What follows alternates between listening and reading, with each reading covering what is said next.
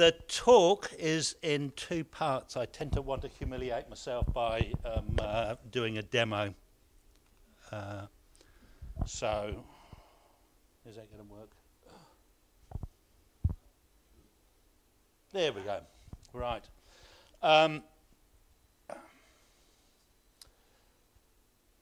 want to do a demo. Sorry, does anybody know anything about CAD or BIM? Oh, good. Someone does. Okay, I was going to do a bit of a demo on that as well. I'll look. I don't know where to stand, actually. A lot of we'll start off through on this one. Oh, there we go. If you look at, so there's not that much detail on. We tend to build buildings. We build buildings all the time, and then people get in there, use them, and then we don't really have too much information on how the buildings are used. Anyway, they did an analysis on a building for over 30 years, and they found that, you know, a very small amount, well, 10% to 15% for the design, 1 for the construction costs, 5 for the maintenance costs over 5 years. So 5 times the cost of the building is what they actually do just to keep the building running. 200 for the businesses or what's actually happening inside the building. And mainly a lot of those are to do with salaries. So you're using about 2.4% of total cost. Now, a lot of it is done generally in a reactive way rather than a proactive way. A lot of costs are creeping up and people are starting to say, why don't we go into proactive rather than the reactive? You know, aircraft industry or flying industry, they use it all the time. Pharmaceuticals, a lot of high-tech places will do proactive. It's slowly creeping into other areas. So from the point of view of design, when we actually design, we actually have quite sophisticated modelling tools, usually the latest tools because we can do it more efficiently. I came across a comment, or I went to a talk, and they actually said from 1964, when computers first came, to now, architects have got 250% more efficient. And most of that money has actually gone to the client because we charge by the hour. Construction has become 94% more efficient, or less efficient as such, because buildings have become more complex. So we tend to use very fast, very sophisticated tools nowadays, but many are not backward compatible. Contractors have fancy viewers and things like that, and a lot of the industry is very reactive. So you develop a team to do something, you build a building, then you move on to the next one, and it's a different team, and they all do. So getting new tools into the actual industry is not too hard. Everybody plays a lot with a lot of different tools. And if they don't, some people are just still in CAD drawings and stuff like that. The documentation process is all about building a building, and that's it. Contractually, we're actually only obliged to actually give the client a set of 2D drawings. From the asset facilities managers, their teams actually come from a whole different background, you know, from property managers, some people who are ex-carpenters and things like that, doing project management and office administrators.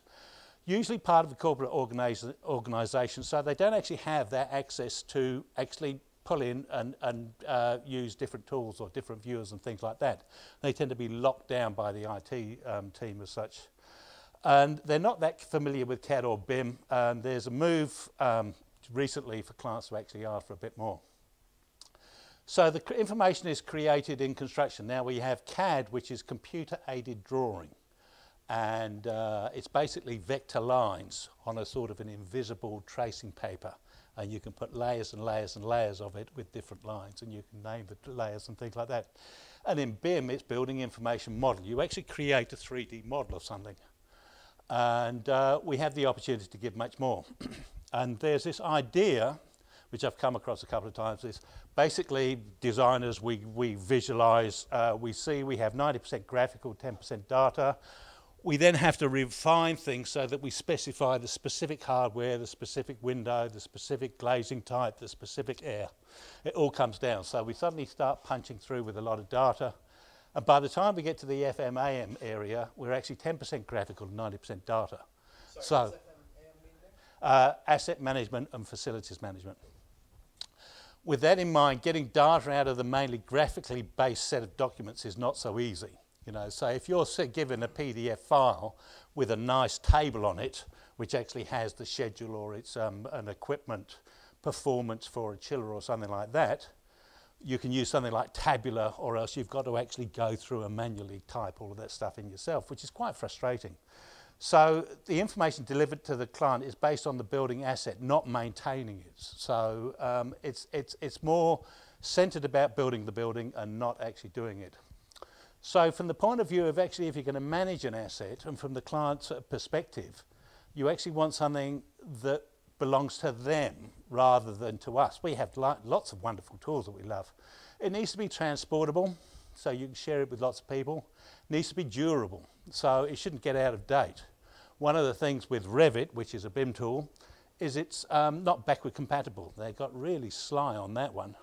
Every year, and the current licensing is for every year, so every year they bring out a new version. And if you've got a newer version, you can't open it in an older version. So it forces everybody in the industry to push in. So they're being dead sneaky about it. And it should be used for the next 30 years or so. So this is my argument for using PDFs. They've been around since 1992, apparently. And then there's no special software for using other than for using. So generally, you know, PDFs are ubiquitous. They're on most computers. And they're relatively familiar to use, but they usually only use the 2D part of it. And it's cross-platform, freely accessible, and works with common tools. Oops, what's happened there? I turned it off. So, demos. Okay, then first of all, I just really want to shoot through and show you a couple of things. And now we're going to kill out of that. And there we go. So this first one, this is a CAD drawing. So in a CAD drawing, come on, sweetie. You actually just, you're drawing on layers. So I'm just trying to get into this modern space down here. And this is called a paper space, where you cut a hole in and you look at it. So I can draw lots of things on here. And basically, if I touch an object, and if I zoom in, you see I have these objects, and this one here, we're going to call it a car or something like that, but it's just basically a lot of lines, and it's on an invisible layer. So if we actually go up, it's on all of these different layers. So we can call layers walls and different things like that. So there's data sitting on there that we could actually extract and bring out. But it's not very friendly. So in the industry, we've been using it, well, I think the last 8-10 years is really the time of BIM has come through. So if we actually go into a BIM tool, and I apologise about this, it's only got 4 mega RAM, and I just flick that into... Sorry, my main computer blew up, and I'd normally have 16 meg. So here you've actually got a BIM model here, and I can... Where's that gone? Here it comes. We can actually just pull that up. But we draw things. If I touch this object here, it's actually a wall. And if I go into that wall, it's got a whole lot of information about this wall. So it's got 100 millimetre, 190 millimetres thick, and it's got a structure on the inside, and it's got below things. It's got a whole load of wraps and other stuff that you can actually work out thermal heat loss and things through it. So it's quite a smart tool as such. It also has another thing, and I'll just go back to the previous one on there. It has this thing called a room object that's only visible in 2D. But what it allows you to do, and that's the room object that we have there, and you can actually see data about that room object coming down here. And we can actually put information onto that. But it's basically like a big inflated balloon that actually just touches everything around the sides. So it identifies anything within that room, so any object within that room will be identified into that space. So it's quite sophisticated in what it does, and we've got 2 things. We can actually draw actual physical objects like walls, foundations, ceilings, floors, etc., etc. The other things that we can do is we can put parameters onto any of those things. So any particular category, there are specifically defined categories, but we can fire information onto that category. So on that category, we can say that has a certain, you know, that wall has a finish, it's painted finish, or it's a chipboard or something like that. So within the Revit thing itself, we actually have quite a lot of sophistication. Now, one of the things with facilities management, asset management, is you need to sort of predict forward. So going from a reactive to a proactive area, you need a tool that can predict, but you need data inside there that can actually, that you can populate to predict. And that's one of the big turn-offs with a lot of organisations, because to actually populate a database is quite expensive, especially since 98% of your buildings are actually already created. If, like, they'll say the new insulation wheel will actually make new buildings in Wellington or whatever in New Zealand, you know, 10 times more insulated than everything else. Who gives a damn? That's only 2% of the overall building stock. It's what you can do to your existing building stock that's important. And this is one of the things which has actually stopped people moving into this proactive area, because the cost of populating is very, very expensive. Now, the other thing is so that's the idea of that. So within the 3D PDF, this is one thing that I do, is I actually set up plans so that people who can't navigate through can see them. There's also a bar down here that you can change from transparent or uncoloured to a coloured. You can have solid outline, you can have illustration, all sorts of things. And you can actually have sections through, you can actually do perspective through some of these as well. And you can actually touch some of the data if you can finally touch the right thing. And if you touch the right thing, there's a tree through here. What am I actually grabbing there? And it gives you some information that we've actually put in through parameters down the side here. But a lot of these things are quite awkward to actually get at. So although it's handy to actually have a lot of the information, where's that idea of facilities managers have 90% data and 10% graphics? There's a little tool in here inside. Now this, I'm actually using Adobe Acrobat Pro, but in fact if you've got Adobe Reader, which is just your standard free 2D, your standard 2D reader, it'll actually read your 3D PDF files as well.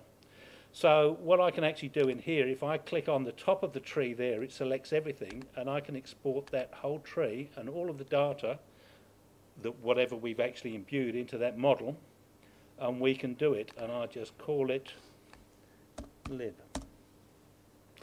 So we can push that data out into a CSV file. Now, I ended up suddenly thinking a lot of people want to use the data, so I created a tool that has a sort of a front end helping people what to do, but basically it can go and grab that information.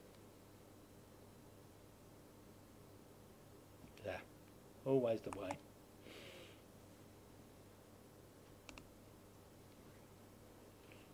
You bugger, I don't want it there.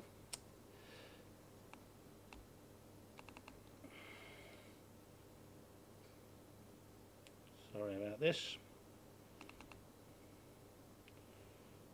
And we can go and get that lib one there, and we can bring that information in there. Now this is parameter data, so it's data associated with the model. So it's data information rather than graphical information, and it's something that we put in there. And if we actually look down here, you'll see there's about 13,000 lines of data all the way at the bottom, which is not particularly useful. So one of the things that I've done is I've just written a few macros that we can actually just take that data and reorganize it so that we just filter out and filter in the amount of information that we want.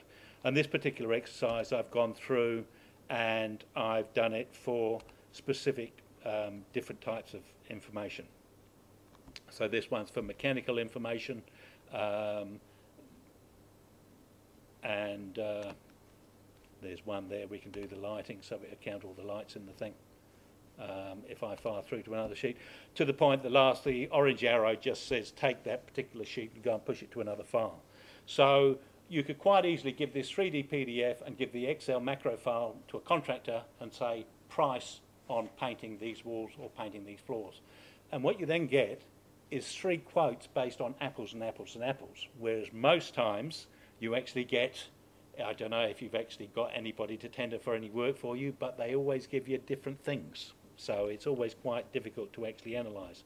The other thing that you can do with this sort of data from the point of view of the information, I just need to go back to this particular model here, and if I just go into the ground floor plan, and if I just look in this particular area down here, unfortunately some of these tools are not that friendly to use, and if I was to look at this particular area, which is a cafe area, and it's got this kitchen area, it's got this cafe area here, and it's got the cafe toilet down here. These other ones over the side here are public toilets. If I go into here, I can actually just go, if you actually wanted to find out the net lettable area, you could actually go equals that plus 17 if we can find it, and I can't remember what the other one was, 17, whatever. We can actually add them up quite quickly. So this is the area where a lot of facilities management people are very comfortable with actually doing things. Now the other thing with the PDFs is, again, this is in this particular example, I've just got this, which is just the architectural side. I've also got one here, which is a fancy thing that has been done when it finally gets there, which is basically the services. Now inside Revit you can actually split the building and skew it, so you can pull things apart to actually show. So this one here shows you where the lighting is and shows you where the services is. You know, I've got one specific so that somebody can follow the HVAC system. So we've actually got an air handler unit which is actually supplying air along the top, and it's extracting air, or no, it most probably did supplying down the bottom and actually extracting at the top. And it's got a couple of smoke extract fans at the very top. And you can extract that information out through the PDF process again. And this then is actually done on several layers that I've actually created. So each of these are separate objects, or sorry, just separate filtered views of the same model. This one's just showing lighting. There's one, I think, showed power boards or something, and anyway it goes through and it does sprinklers and it does all the rest of the things. So you can actually split this information apart. So you can actually say, that one there is the one that's leaking. And that's really hard to describe a lot of times. You know, when you're trying to actually send an email to somebody and suddenly saying, we've got a dripping tap or something, which one is it? So somebody wastes an awful lot of time going through, getting that data coming through. So the PDFs actually give you quite a lot of information that you can go through. When I was doing this work, one of the bosses I was working with had gone to Las Vegas, and he was going to look for a show. Now I'll see if this one comes up. And this one here is for the TSB Arena. And so I've got the perspective sitting there with a pretty background.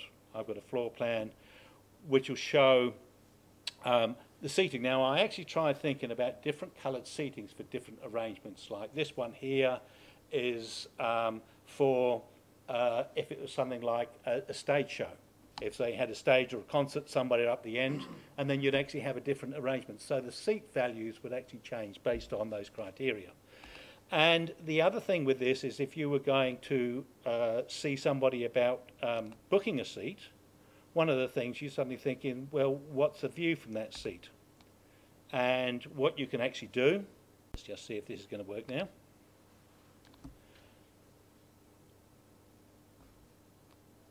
It's not doing it very well. Here it comes.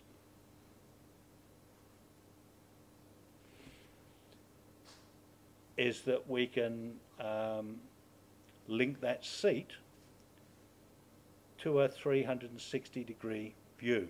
So again, within the PDF, you can actually get a hyperlink. And then this is actually created within Revit itself, but you can actually do this with a 360 panorama camera as well.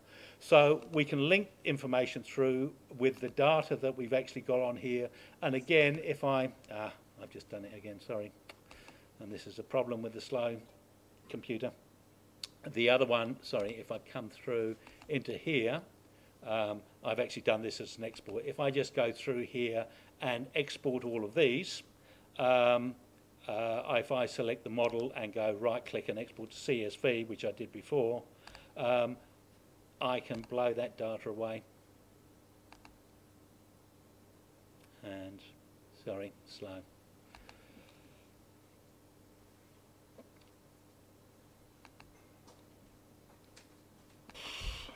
It comes through and we can actually get all of the seats. So therefore with the seats we can actually get two values. We can actually say in this orientation or this organisation for a show, we can actually have this colour or this value, and if we have it in another one we can do that. It's a bit sluggish on this. Another thing within 3D PDFs which you can do, and this one I've just got a video because it takes, it's quite slow to use. You'll see that at the end of the slides there'll be a text that you can text a number to, and you can actually download the slides, and there's got a link to this PDF that you can download, which is an animation one that you can do. So within PDFs as well, you can actually do animations within the 3D PDF. So if you've got something complex that you actually need to show or demonstrate, you can use tools to actually create these. This particular one's quite sophisticated in the amount of switches and colours and things that you can actually do on it. Nice toy to play with though. And there's where this links to is a gallery by one group of people who actually do this. There's a lot of them out there that do 3D PDF animation things. A little bit slow to do, and they are heavy to actually run. Another demonstration that I just want to give, and I don't think I've got that one loaded up yet now, is this is something that I've been interested in doing, but I've actually had a bit of difficulty doing for quite a while.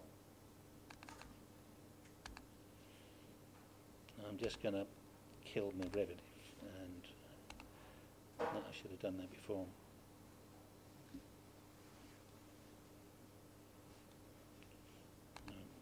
PDF that you're loading says it's 1.6 kilobytes large, so all the data is somewhere else?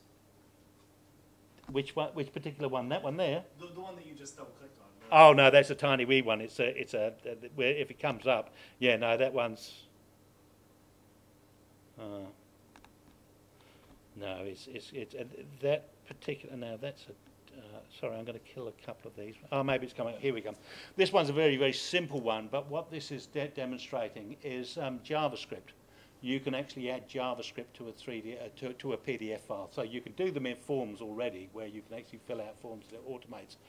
One of the things with PDFs, though, is that they try and protect themselves. So the JavaScript's got to work, so it can't go in and screw out the PDF file itself. So it's got a lot of inbuilt protections to allow that. Also within the PDF, you can actually work in two areas. You can actually have JavaScript working in the document overall, and you can actually have JavaScript working in the object inside. This one here is a demonstration of I'm just turning the roof on and off. I'll turn it on again, I suppose.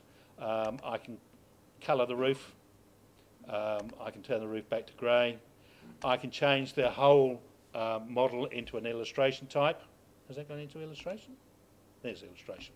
We can go back to solid. We can go into semi-transparent. And a lot of these are through these areas here. Another little toy that you've actually got is that you can show cross-sections through the building. So this is anybody who's actually got this PDF can suddenly go in here and start slicing this through.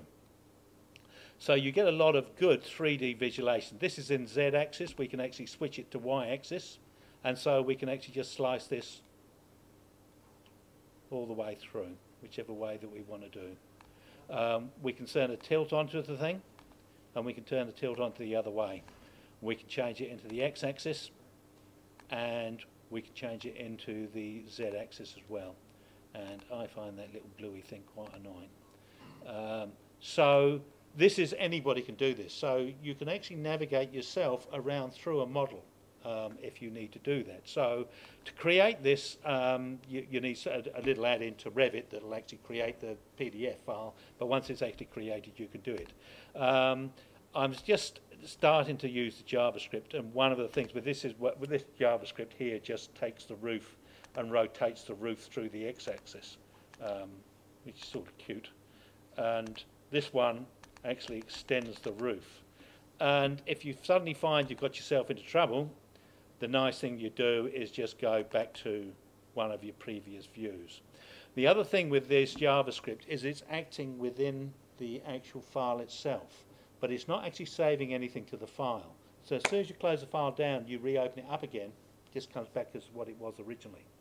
So you're not actually transforming any of the data in there. You've got tools to actually manipulate the data, but you're not actually doing anything that is actually destructive to the PDF, which has its good points and its bad points. And one of the things, if you're looking for a tool that you're going to use over time, things will change. So therefore you need some way to actually change things. So there's 3 ways that you can do that. There's a 2D comment box that you can actually have. So you can actually add a 2D comment into the PDF. And it reads your identity, although I think within the file properties you can actually give it an ID somewhere where it can actually say who specified the note that came through. And again, sorry, I think I've got too many things open for this. Just see if I can close that again.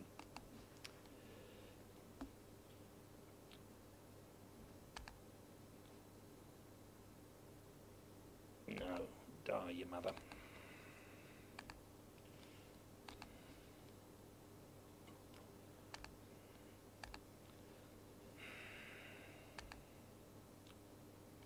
Now why is that showing up? That shouldn't show up.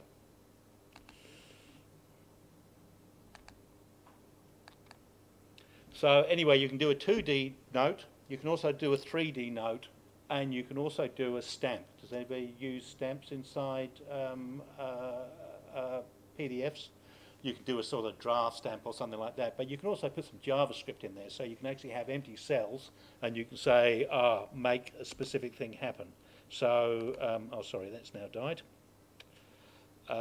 So, I'll just go and... A couple of difficult things with PDFs. One is if you're pulling a PDF down in a browser, if you've got a 3D object within your file, it will just show it as blank. So what I do is I actually append a 2D page at the front explaining that it's a 3D file, that you actually have to download it and open it inside from your actual file directory itself. You can actually do it, but you've got to go and set your settings up within your browser, and what you actually tell your browser is if a PDF comes through, go and open it in Adobe Reader. So one of the... no, I haven't got those. I'm just going to Tools. One of the things with actually going in and trying to get an object in there is that you must identify that particular object. This was what actually gave me difficulty for a very long time. If I just go into Interactive Object and select something, I will select Roof Off. And geez, it's very embarrassing. Sorry about this. We'll leave that for the time being. So just coming back, the pros, it's versatile, it's shareable, it's free to access, JavaScripts you can use to enhance the actual information in there. With extract, oh, now it's come up. So in the other ones here that's an actual button, and it actually says read a JavaScript. And inside the JavaScript itself, the first line that you've got to do is you've got to get the annotation. So you've got to find the actual first page. You've got to find the first object that happens to be this 3D object floating in there, and then you've got to use this context ID. That gets you into that object, and then from there you can actually use things like scenes, nodes, meshes, and other things to actually start telling it what you want to do within that within that item itself. So I've only just found out about them, so I'm actually just starting to play with them at this point in time. But it is a useful tool because it just means you can be a bit more versatile. Going back to the presentation again, sorry. So with the extraction tools, you can actually get the data out quite easily. You can share that data, you can send the information across to contractors, you can use it for other things. A common format as well, and one of the things is it is backward compatible to a certain extent, and it is forward compatible. There most probably will be better browsers that will actually view things. I was actually just seeing one where they were letting you view Revit files through a browser, and I think it was $1,000 a month. And I'm not too sure if that was for the team or per person, but it was a wicked price. The cons on this, the files can be large. You're actually punching an awful lot of data in there, and there is a very rich environment. There are ways to actually break the file down into smaller areas so that you've almost got, if you have a very large file, break it into 4 separate areas or something like that to reduce those. No browser viewer for the 3Ds, and the JavaScript can be a bit awkward just because of the fact that, you know, it's not allowed to hurt the actual file itself. Okay, any questions? Yeah, Max, why PDF? I mean, first question, is it portable in the sort of time frame that you have in mind, 30 years? I mean, PDF/A is designed for portability, but certainly does not allow for any JavaScript running in the browser. And second question, isn't plain HTML with embedded JavaScript secure format, portable format? I haven't been able to get this much data into an HTML format. You know, as far as the graphics and the things go, there are PDF, you know, like within the aircraft industry, they use the PDFs and the 3D PDFs all the time to actually transfer all the way through, because of the fact that you can sit the data in the back. With HTML, you know, like we're slicing that data, we're slicing that model all the way around. Within, in the old CAD days, everybody would have a different program, and there was a DXF format that was supposed to share. It was never that robust. Within the BIM, there's one called IFC, which is, I can't remember what it's called now, which is a similar one all the way through. And there's a lot of viewers that work on the IFC, but you have to download specific tools to do it. And one of the things with that is that a company may have those tools, but their contractors may not. So this is the thing, whereas what I've actually found, like, well, we were doing this for Wellington City Council, and a lot of the people, you know, just can't even use any of these tools a lot. They're mainly administration people or something, so they've got no access. And if you do buy the better tools, they're usually got quite an expensive license. So there's a big cost. Is done in JavaScript, right? There's no Adobe runtime or... No, it's just running in there as to whatever it is, yeah. But again, it's actually having to generate it within that file itself, so the files do get big. So again, if you, this one here's got a whole load of PDFs, so you can download those. Those are ones that I've actually created. I think there's something like the Michael Fowler Centre through there that, you know, you can go and do. And I think I've got a chopped down version of a macro that actually I built to actually start extracting. And that is a specific tool, that is a specific program that pulls the data out in a different way. If you get another PDF extractor, it will structure the data in its own different way. So it's one of those things. Again, this SimLab is the one where you can get that information there, and there is extraction things, and that's my block there. So I hope that's been of interest. Sorry. Do you know what the support for non-Adobe tools is that we need to use? Now, this is the thing. There's one called Bluebeam.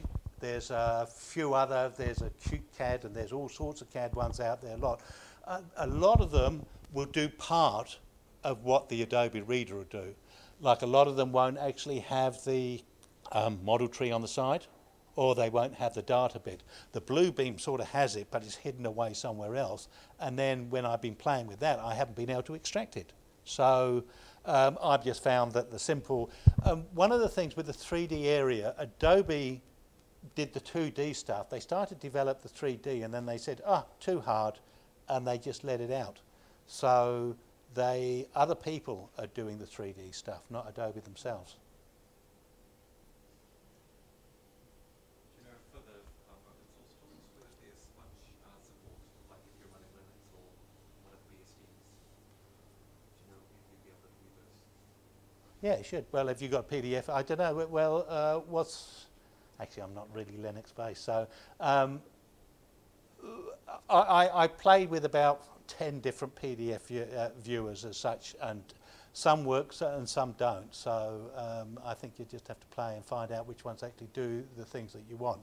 Mine was focused on getting that model tree and getting that data out into an accessible way, because personally, I've gone to a lot of facilities managers' place. I've got the mechanical drawings, I've got tables of all the mechanical equipment, and I've actually had to manually type it all back in again. So things like this I find a lot nicer. Anything else? How long have 3D PDFs been around? Because that Yeah, was well, the- again, I don't know how long the 3D PDFs have been around. I think from the early noughties in a way. But apparently in 1992, when they first came out, to buy Adobe Reader you had to pay $50 US, and that just didn't fly. So they gave it away for free, and it seems to work a lot better. But also they've made the PDF specification open, so that you can. Yeah. Anyone can write their own. Yeah, and it is, yeah, they've got the JavaScript API for the 3D thing. I find it bloody unfriendly because I'm not a coder directly. I'll try and do things and manipulate them. Some bits seem to work and other ones don't. But yeah, there's Sophie, these people, SimLab, they're actually in Jordan, and I think they took off, they've taken over the original Adobe one. It was Tetra 4, but there's quite a few out there who are still using this format. And I think just because it's backward-forward capability. And the Bluebeam one is very, very sophisticated, but it's more to do with the construction phasing of things for redlining and clouding and all of that sort of stuff. And again, a lot of them now are looking at embedding 360 panoramas within the actual PDFs themselves, but it just makes them really heavy file as well. Is there much in the way of simple tools for importing and exporting to different formats? Like if you have a simple model in SVG, could you get it into PDF? Again, this one here actually is a PDF. It's got a Revit plugin for that. So I think a lot of them will actually have their own plugins for certain things. So the CAD format used to have a plugin that would actually then create the PDF from those ones there. One of the things with making the stamps and the comments, a lot of them are still live, so you can save them, but when you go back in again, you can then move them around a bit. And so they actually have this flatten command, and the best way to actually flatten them is actually just to print the PDF, and it just flattens the whole thing. The thing is that suddenly your 3D PDF, your 3D bit just gets flattened into a 2D object. But it's a way of, if you actually want a record of going through, because one of the things which happens is that buildings change over time, but you don't actually alter anything. You sort of wait until there's a cumulative amount of changes, and then you'll go back and redocument it. So this is a way that you can actually gather those bits of information along the way.